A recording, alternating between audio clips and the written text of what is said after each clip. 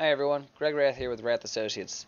I want to invite you all to our upcoming 20-minute webinar on January 31st, where we're going to be discussing piping and commercial heat pump water heater systems. Now, commercial heat pump water heaters have become the hot topic these days for carbon emission reduction. Between Local 197 and the bans on natural gas, everyone's looking for every opportunity to electrify wherever they can. And with the demand, luckily there's some supply out there, but it's different. You're all used to traditional tank type water heaters that have been available for some time, but larger commercial products, they've only just been introduced to the industry, and usually they're of the split design where you have your outdoor system, your compressor, the heat pump, and a farm of storage tanks indoors. And because of this newer split design, it's really important that specifiers understand the nuances of how to pipe these things together. It's not like what you've done before.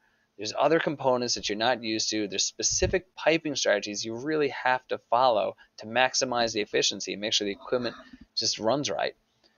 And so why are we doing a 20-minute webinar?